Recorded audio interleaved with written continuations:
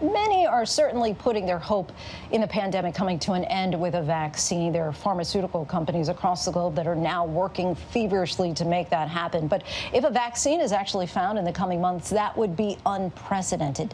Typically, the process takes years due to government oversight. But a newly launched program called Operation Warp Speed is spending billions of dollars to safely speed up the process. Tonight, our Bob Woodruff begins our weekly series with a look at where things stand.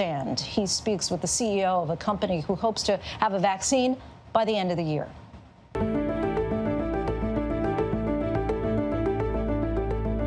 The race to develop a COVID-19 vaccine is accelerating. Of the 4 vaccine companies to receive money from the government's new so-called Operation Warp Speed, this week, Novavax became the highest funded, $1.6 billion.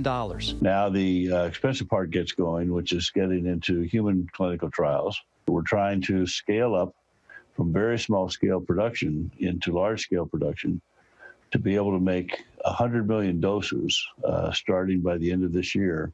Those 100 million doses will be produced before the company knows the vaccine is safe and effective, a huge financial risk. But Novavax has worked on coronavirus vaccines for SARS and MERS in the past, as well as a vaccine for Ebola. Why was your company chosen for this? We've been making vaccines for emerging infectious diseases since I've been there for the last decade.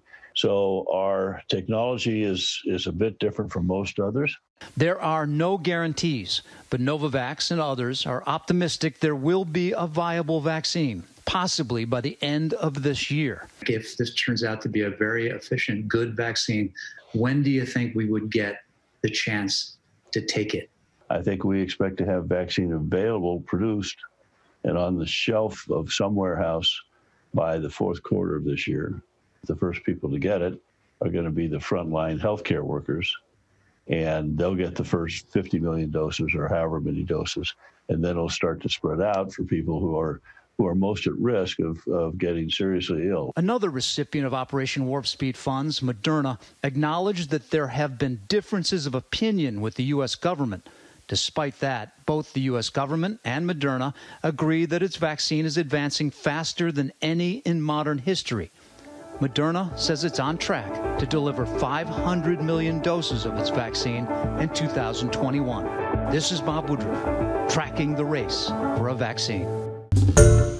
Hi, everyone. George Stephanopoulos here. Thanks for checking out the ABC News YouTube channel. If you'd like to get more videos, show highlights, and watch live event coverage, click on the right over here to subscribe to our channel. And don't forget to download the ABC News app for breaking news alerts. Thanks for watching.